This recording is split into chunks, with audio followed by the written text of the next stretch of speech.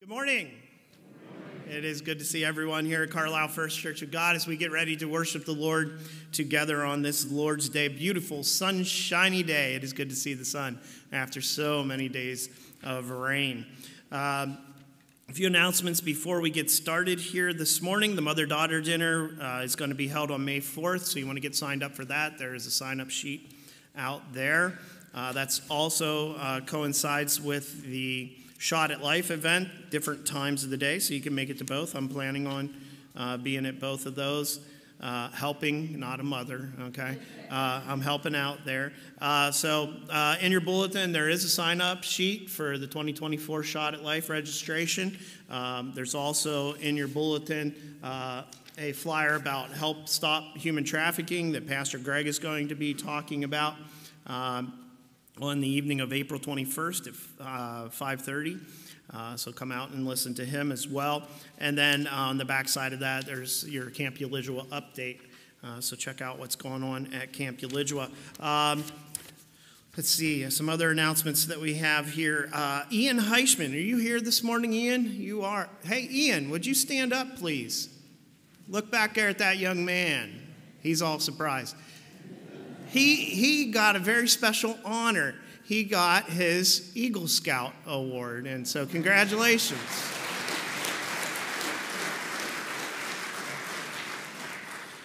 And he also was accepted to Cornell this week. Yeah, so congratulations to that as well.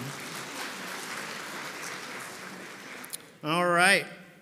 Jolly Old Timers, last day sign up for this Tuesday for David by Sight and Sound. Come on out and watch that. Bring a snack along with you because, you can't watch a movie without a snack, right?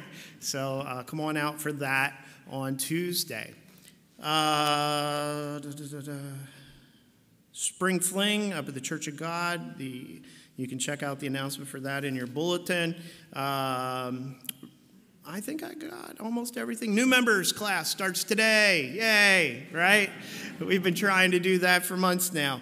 It will actually happen today. Across from the library is the classroom that we'll be meeting in. The ladies, I just reminded them that I would need that classroom back when I did my new members, so I think you're probably moving back to the youth room again. So I'll talk to your teacher, though, to make sure that's okay. That's it.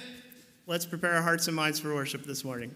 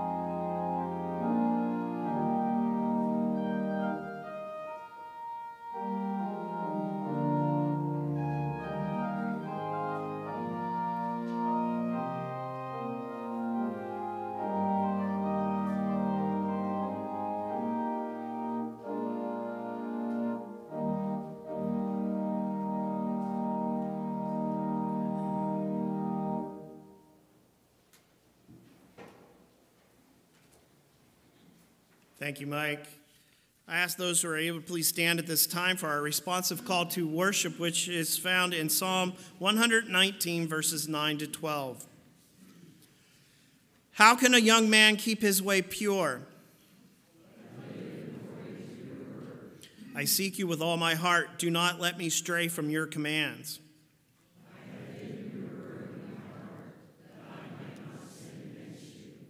Praise be to you, O Lord.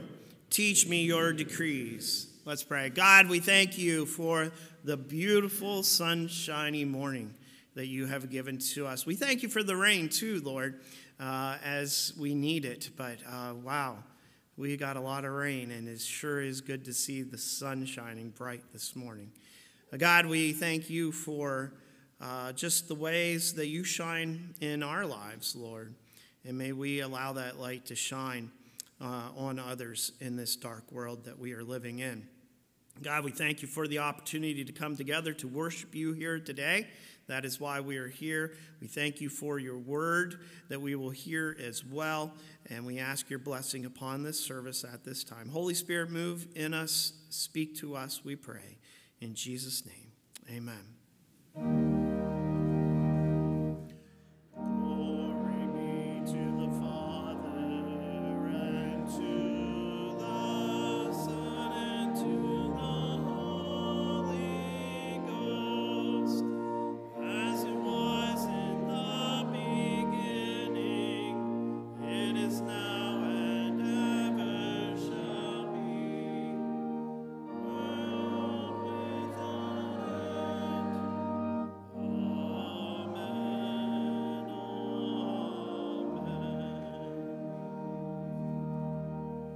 We'll remain standing, those who are able, as we sing our first two hymns, Praise to the Lord, the Almighty, followed by Take Time to Be Holy.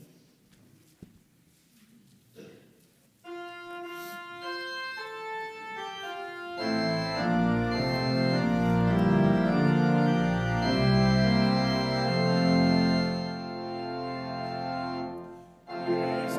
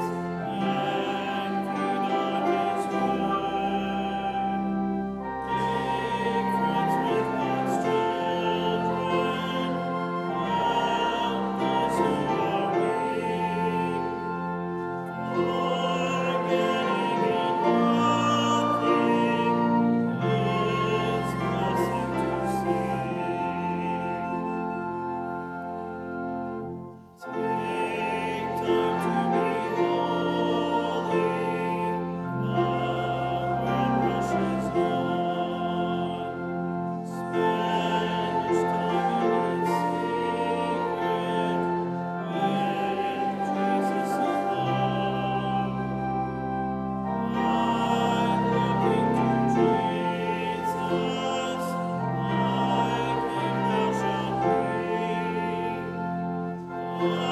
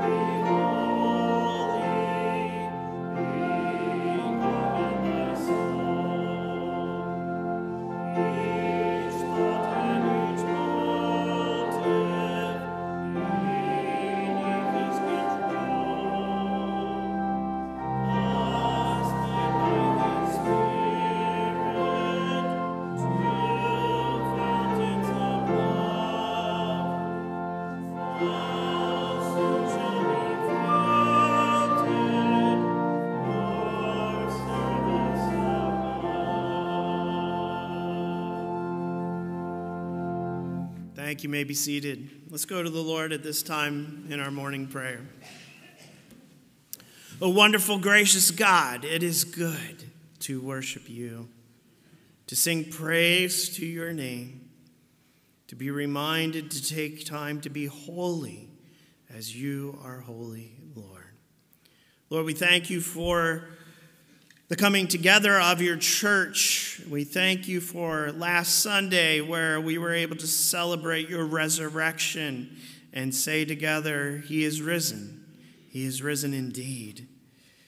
And Lord, we mean that. We believe that. And we trust, Lord, that as you were resurrected from the dead, that those who are found in you, forgiven of their sins, one day we will be resurrected as well. We thank you, Lord, for being born again. We thank you, Lord, for purifying us of our sins.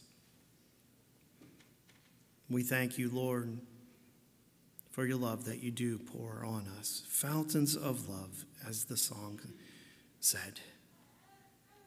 We thank you for that, Lord. We thank you for the ways that you care for us. And Lord, we lift up many who are broken physically, mentally, and we just ask, Lord, that you would mend them. We pray for those who, Lord, have had surgeries and are in therapy right now. We pray for those who are awaiting therapy. We pray for those who are going to have surgery, Lord, hip surgeries, broken arms. God, we just pray for each and every one.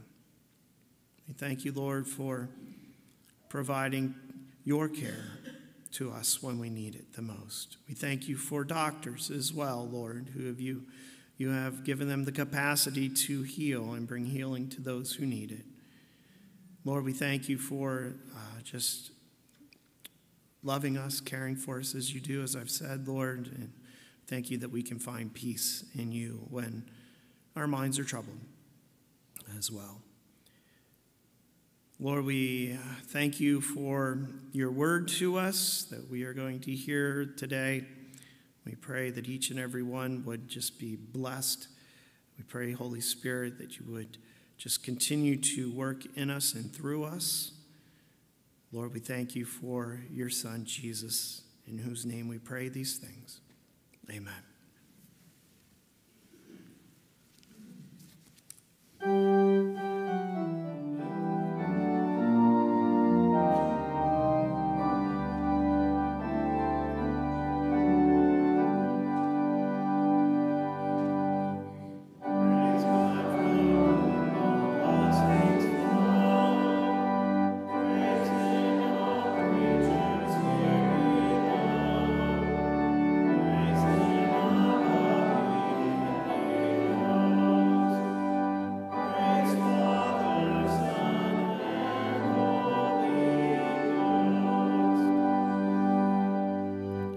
Lord, we do thank you for all the things that you have given to us and done for us. We ask, Lord, your blessing to be upon these tithes and these offerings this day.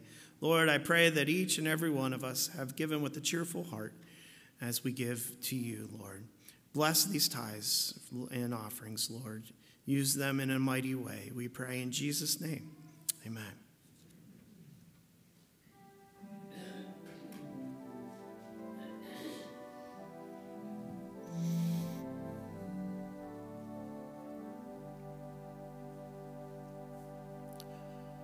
You may be seated. And our special music this morning is from Mike Minnick.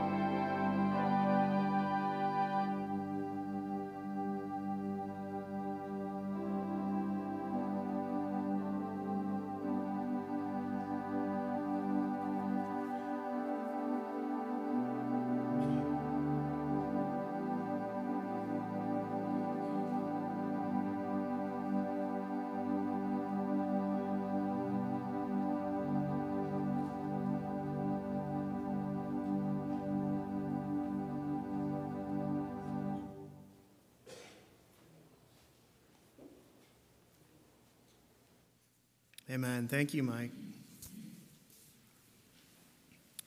So we got a little bit out of order in our series here on 1 Peter. We skipped ahead a little bit last week. The message kind of went a little bit better with Easter Sunday. And so I wanted to go back to what came before what we're talking about here this morning just a little bit.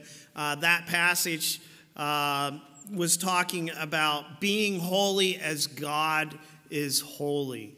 He told us to do that, and you find that in Leviticus. So we have some things to do if we're going to be holy as God is holy. And one of those is preparing our minds for action, being self-controlled, setting our hope fully on the grace to be given us when Jesus Christ is revealed. We are to be obedient children, not conforming ourselves with the evil desire that we had before we knew Christ Jesus as our Savior and our Lord. Peter reminds us that we should live our lives as strangers here in this world, in reverent fear, because we were bought at a price. Remember that? We were bought at a price, having been redeemed by what? By the precious blood of Jesus Christ. We need to be living our lives for him, holy lives, pleasing lives, not making excuses for our sins as we are so apt to do, but repenting when we do sin. Because the price he paid, and we talked about this last week, was very, very high. It cost him his life. God's plan for us is his son, Jesus. Before the beginning of this world, God had his plan in place. Those who believe in the Son, who God raised from the dead and glorified, are saved. Their faith and hope are in God. Is your faith and hope in God this day? I pray it is. Today we're going to be looking at this passage. We're going to continue on with it. I want to read it to you here this morning. It's 1 Peter chapter 1. We'll start with verse 22, and we'll be going to 25, and then we're going to stop over into 2nd chapter for 3 verses. All right? 1 Peter 1, beginning with verse 22, and we'll continue on into chapter 2. This is the word of the Lord. Now that you have purified yourselves by obeying the truth, so that you have sincere love for your brothers, love one another deeply from the heart.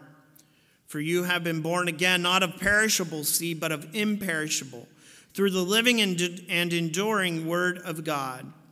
For all men are like grass, and all their glory is like the flowers of the field. The grass withers and the flowers fall, but the word of the Lord stands forever. And this is the word that was preached to you.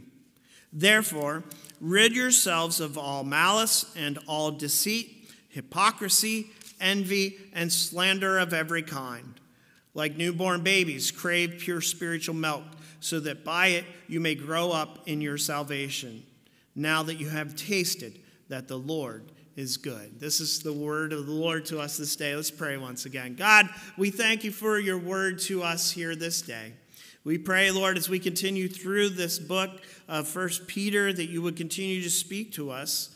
May we learn new things about you. May we learn new desires, your will that you have for our lives, Lord. And may we be obedient children to you. We love you, Lord. We thank you for this day once again that we have to come together here, praise your name, and hear from you. I pray, Lord, that you speak through your servant at this time. In Jesus' name, amen.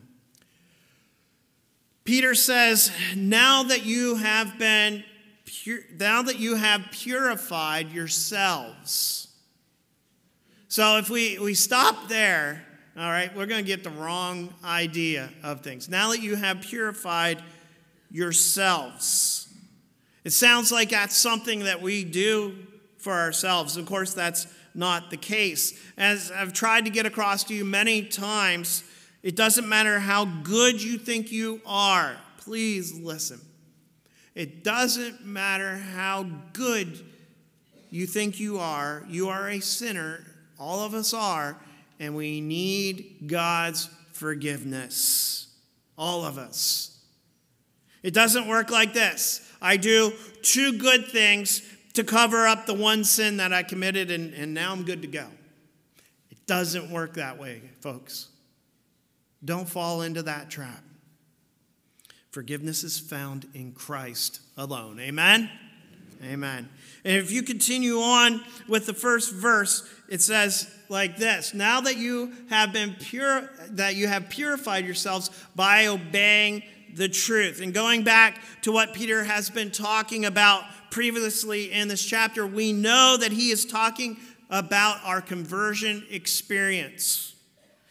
And that resulted in believing the gospel, by believing in the truth. And who is the truth?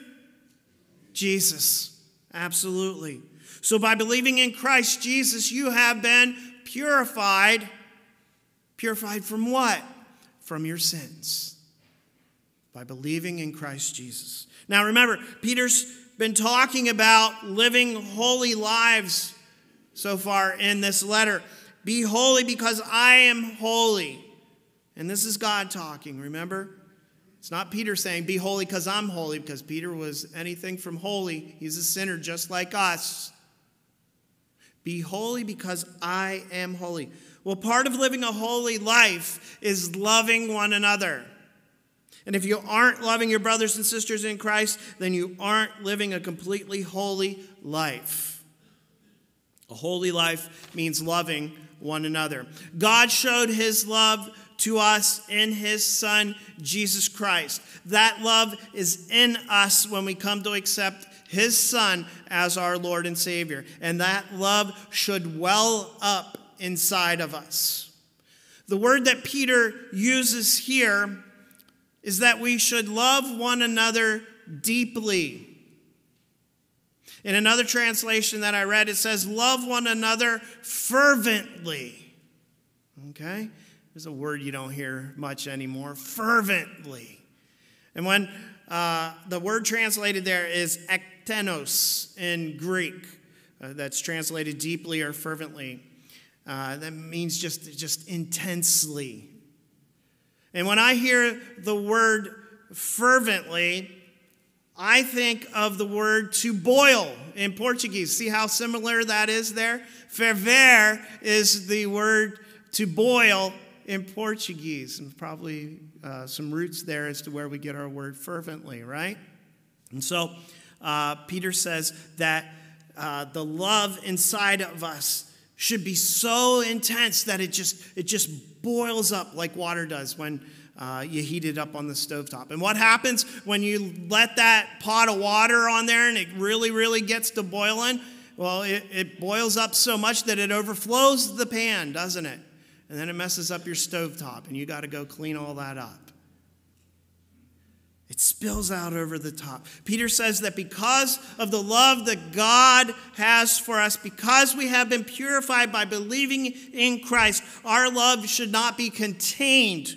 It should spill out over for our brothers and sisters in Christ. Amen? Let it boil up out of you, church. Love one another.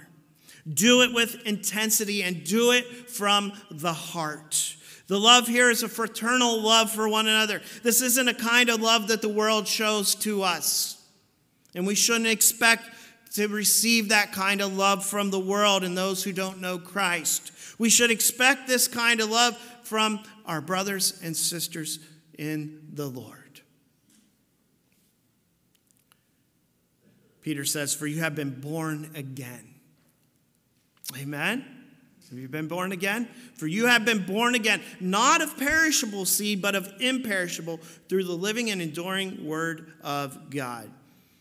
So he's making a point here. Having been born a Jew doesn't get you into heaven. And he's making this point here for them. Remember, he's writing to a lot of the Jews that have been spread out because of persecution. So that's the perishable seed. We can make the argument for us Gentiles.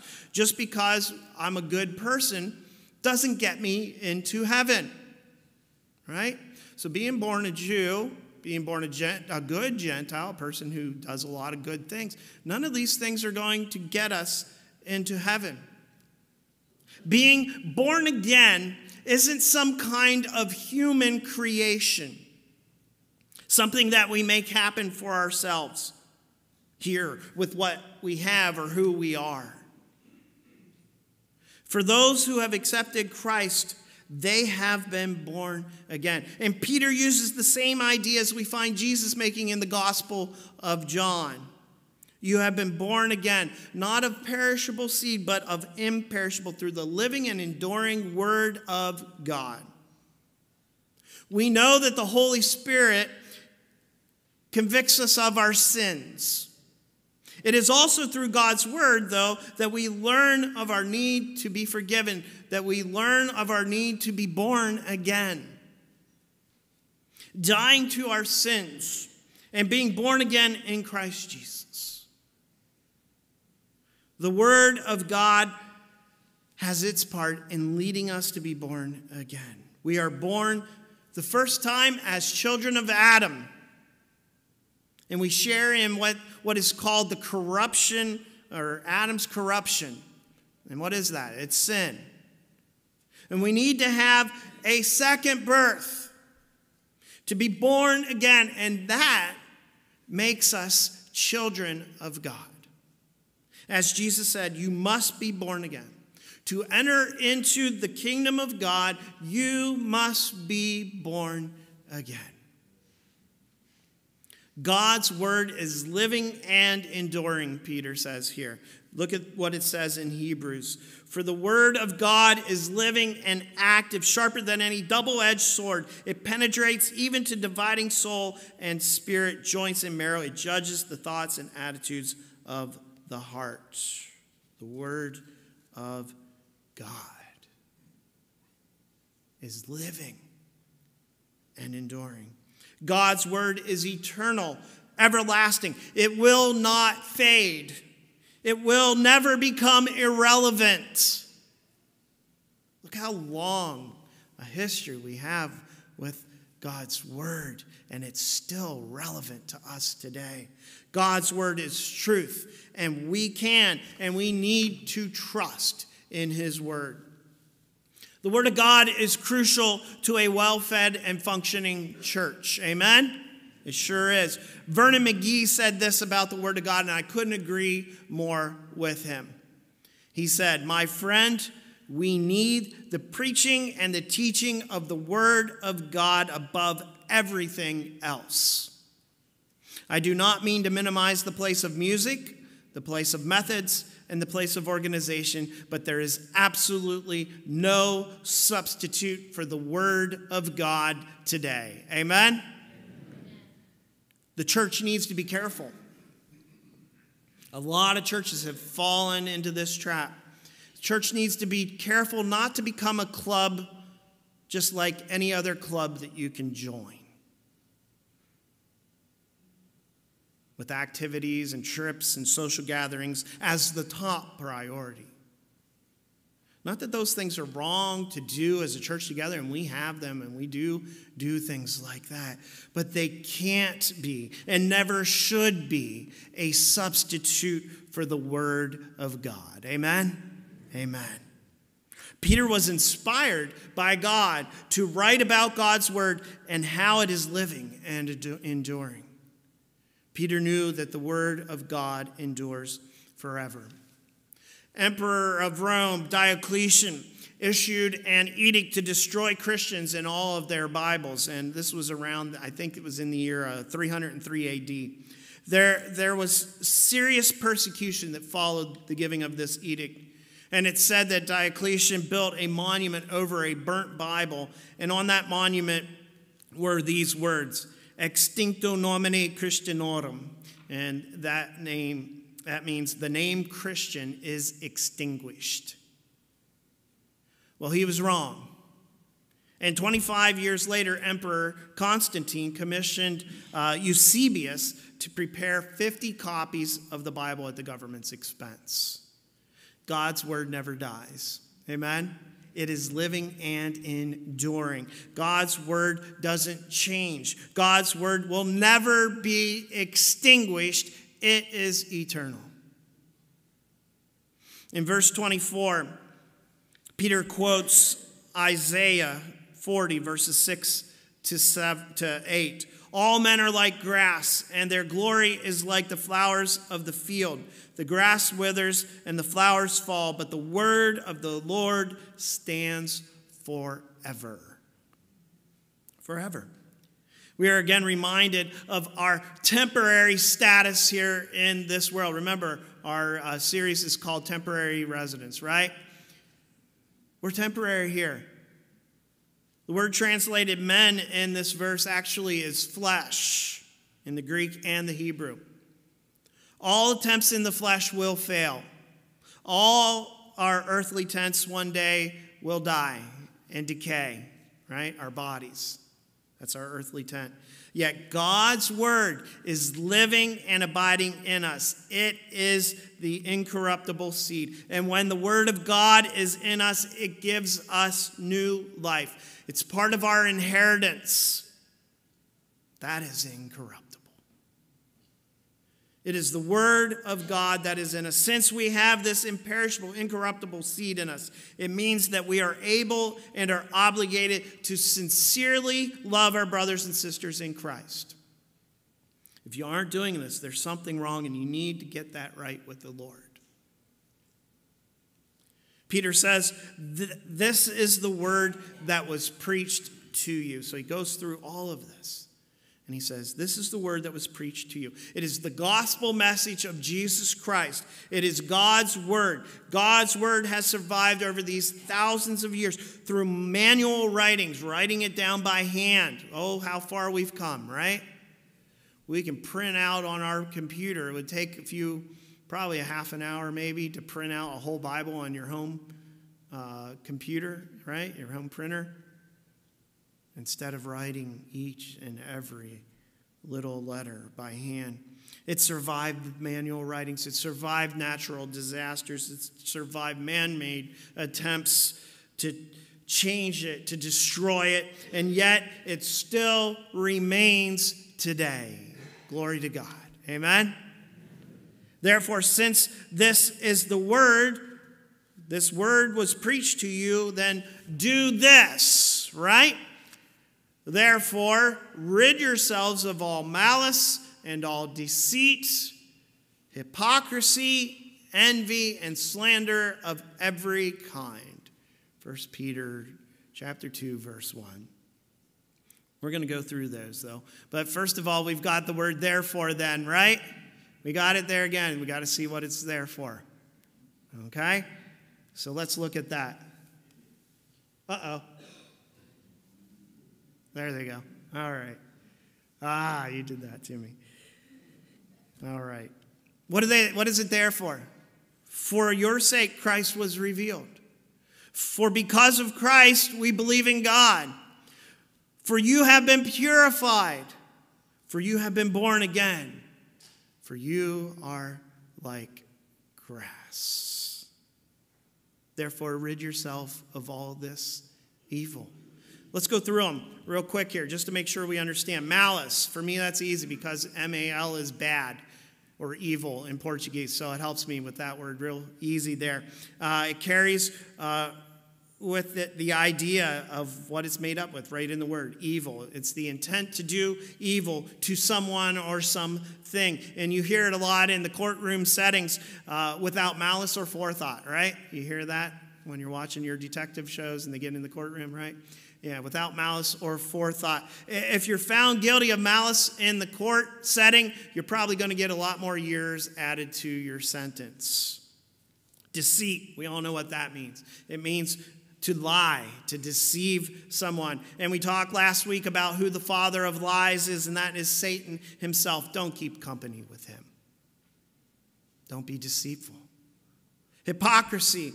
That's saying one thing and doing another. Christians are often caught in this one. If you're a Christian and you believe in something, then you better be living it out in your life. You say, I'm a Christian, and I believe this, this, and this about God and about how I should, then you better be living it out in your life. Don't be one of those who give them another excuse to just say they're all just hypocrites.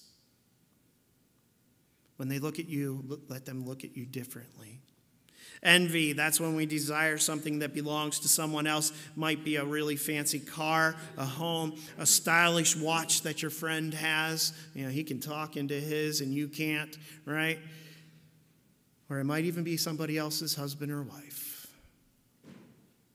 Envy can be, as Aristotle described it, pain in the sight of another's good fortune. Do not envy. Slander is to say something that isn't true about someone, that often leads to damaging their character. We hear the word a lot today, defamation, right? The defamation of someone's character. Slander. Get rid of every kind of slander.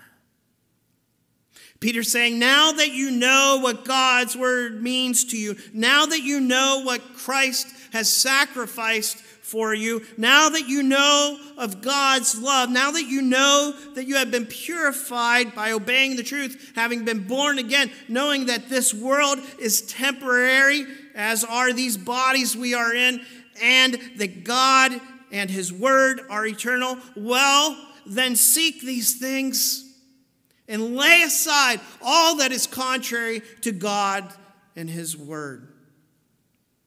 Don't let malice, deceit, hypocrisy, envy, and slander take root inside of you. Rip it out of your life like a bad weed.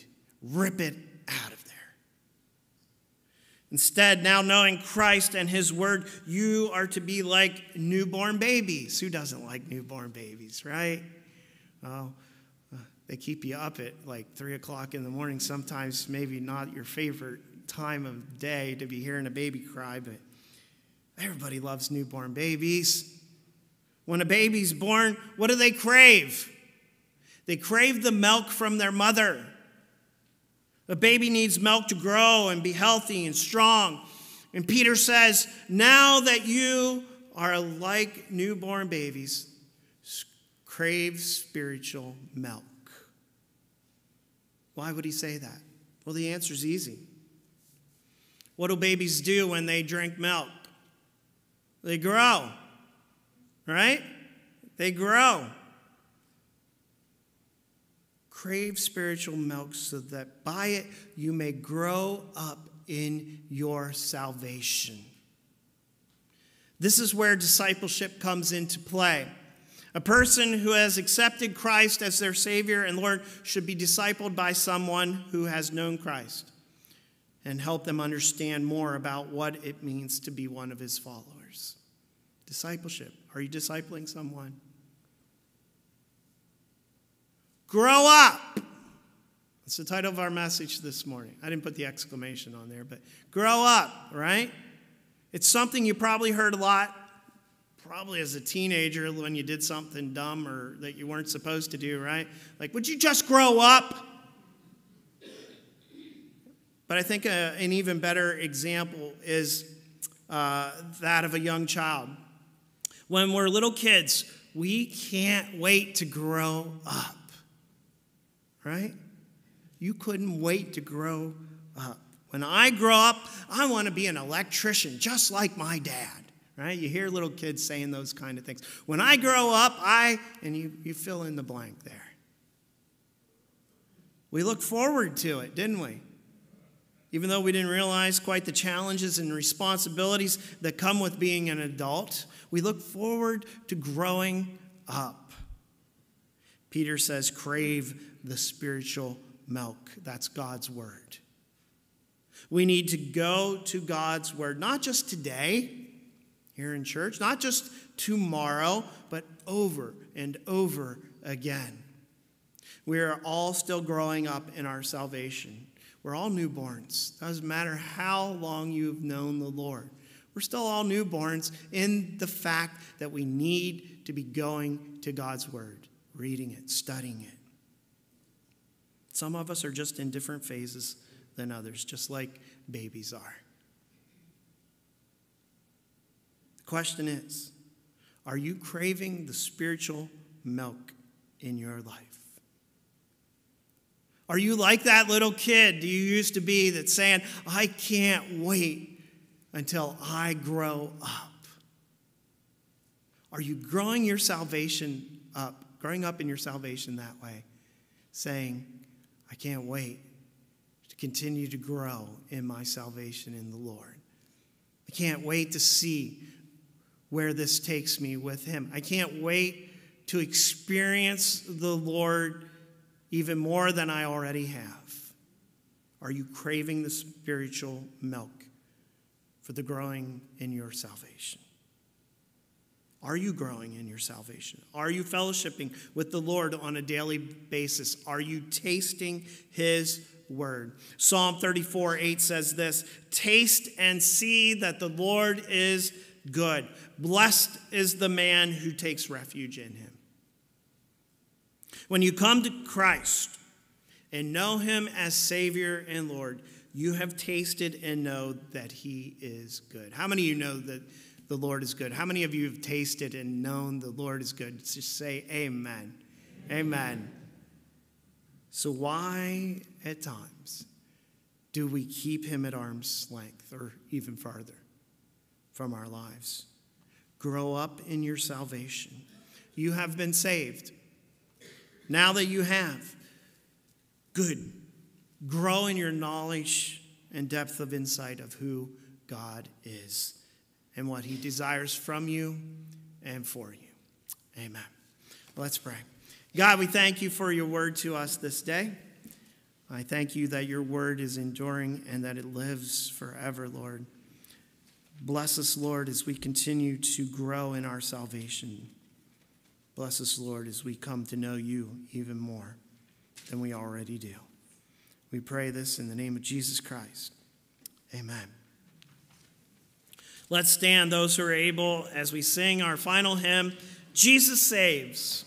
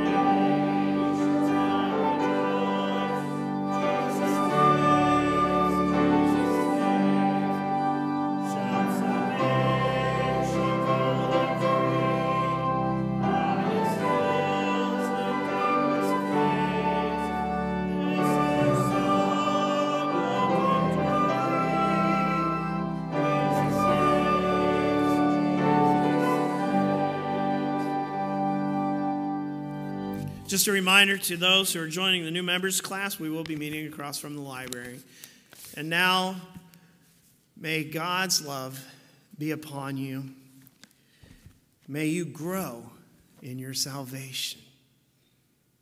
Grow in your salvation. Grow it up this week. God bless you.